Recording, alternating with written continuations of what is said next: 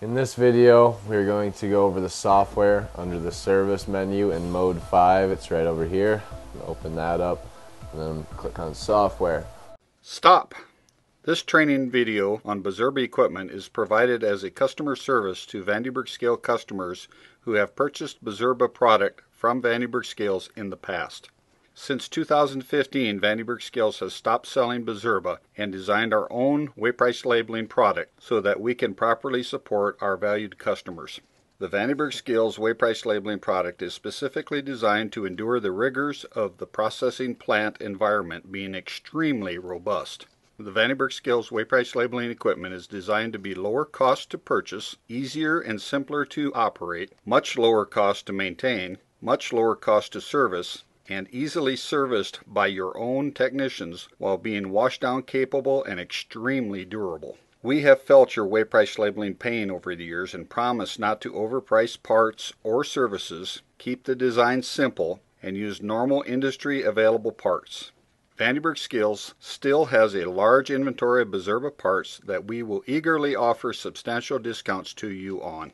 If you have not explored the Vandenberg Scales weight price labeling equipment, you owe it to yourself to have a look.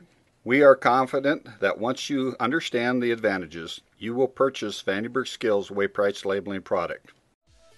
This is very important to know because if you ever need to program a CPU board or do a software upgrade or just tell service what software you have or need, you need to go into here and it will tell you both your service pack and your program version. Now you have your software in here. And this is the GLM-e. Software is 12, service pack 14. You can also see it here, 12, service pack 14. And then your GT soft control, which is your display, right here. Now, while we're in this menu, we're going to cover the history of messages, and this is an important tool. Because if your machine stops, doubtful is there going to be somebody staring at it to catch the message. So if you're going to troubleshoot a problem, and it happened, say, 5 minutes ago, you can look. And these are the history of all your errors. Now there's a lot of startup stuff, like right here is all startup information, but say if you're having a CAN bus error,